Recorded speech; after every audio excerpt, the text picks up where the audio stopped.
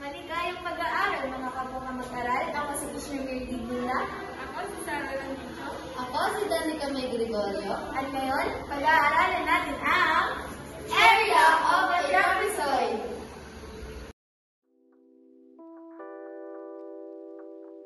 A trapezoid is a type of quadrilateral with one pair of parallel sides, which are known as bases.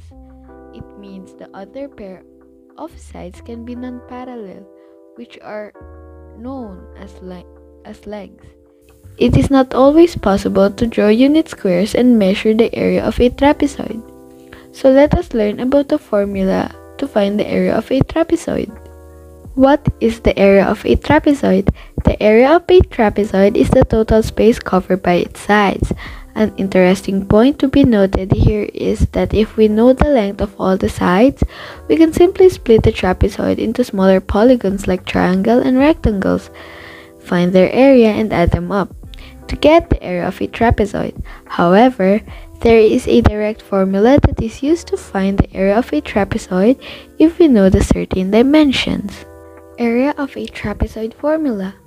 The area of a trapezoid can be calculated if the length of its parallel sides and the distance or the height between them is given.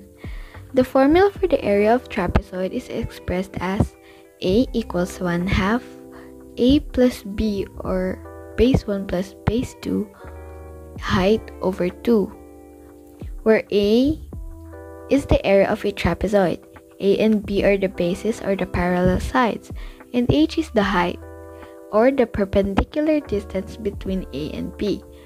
There is another formula na ginagamit katulad ng A equals base 1 plus base 2 over 2. Ayun ang kadalasan ginagamit namin. For example,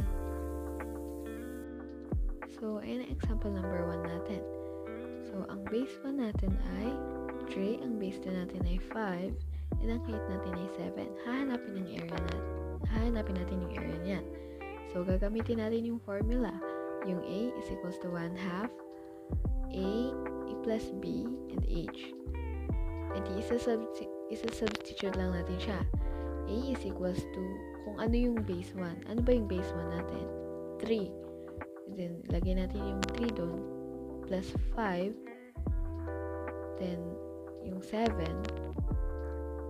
Tapos, over 2. Tapos, A is equals to 5 plus 3 is equals to 8. Then yung 7 over 2.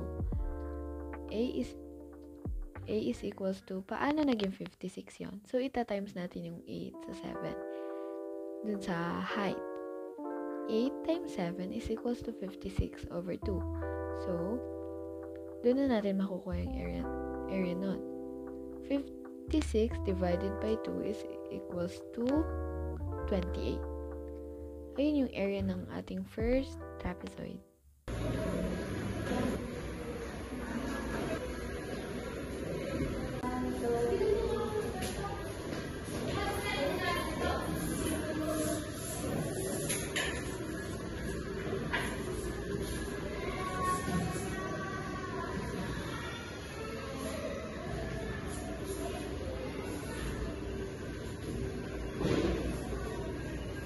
So, ito ang ating trapezoid number 2.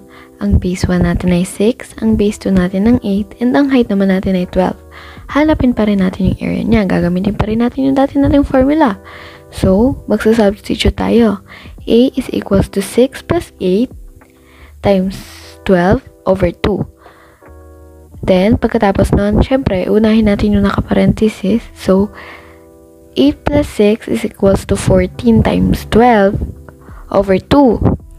So, pag pinag-times natin yung 14 and 12, ang kakalabasan niya ay 168. Since over 2 siya, natin sa dalawa. Di-divide natin. O ilang 2 ang meron sa 168. Ayun ang magiging area ng ating trapezoid. So, ang area po ng ating trapezoid ay 84. Yun lamang po. Salamat. Bye-bye.